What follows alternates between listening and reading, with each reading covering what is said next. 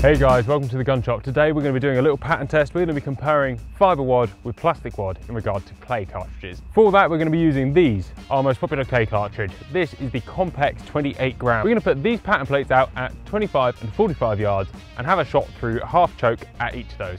See what happens between the plastic and the fibre. Come on.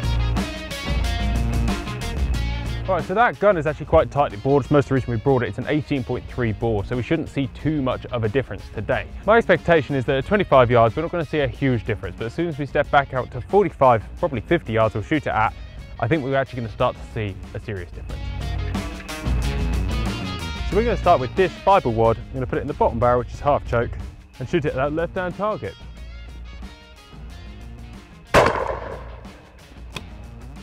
So, right hand target, plastic wad, 28 gram, Compex 7.5.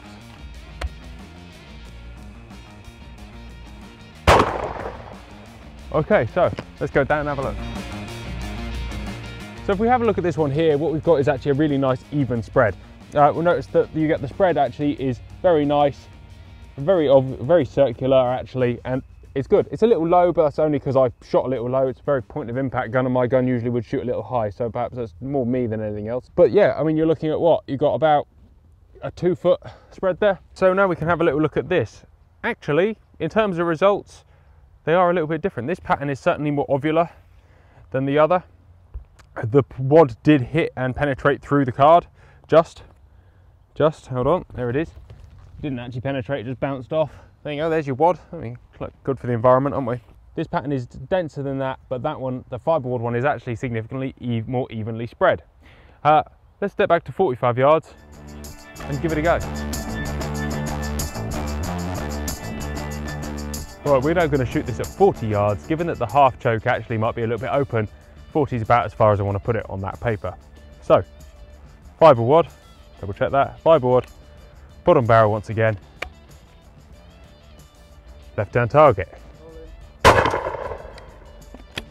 Right hand target, plastic wad. Let's go have a look.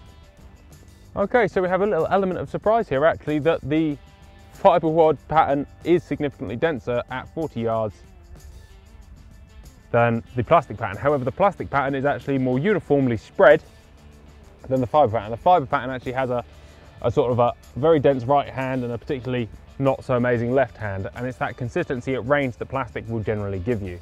That said, at close range it was all over the place. So what conclusions can we draw from this? We've got our cards sat out in front of us. We've got Fibre 25, Fibre 40, plastic 25, plastic 40. Obviously just one shot at each is only a snapshot in time really. Everyone will go, oh, it's not a 2D thing. It more or less is the shot column is moving so fast. In reality, you do need to shoot 10 shots for each barrel, and we know that. However, I was expecting there to be more of a difference. I suppose the baseline is that's only from my own personal testing with higher end cartridges. And in reality, higher end cartridges are using higher end components. And as such, the plastic wad will do what a plastic wad is supposed to do, just that bit better. And a Fibre Wad is not always just a Fibre Wad, but you'll notice less difference between a quality Fibre Wad and a cheaper Fibre Wad out here testing, whereas a good plastic wad versus a cheap plastic wad, you will notice on paper that bit more difference. In reality, I would probably just buy the Fibre Compex. It is a little slower, perhaps, but if we're looking at 40-yard clays, as a club shooter who is buying that sort of level of cartridges anyway, I don't think you'll notice the difference with the plastic wad from Compex, when the Fibre Wad is clearly up to scratch. Guys, thank you very much for watching. Take care, goodbye, and we'll see you next time.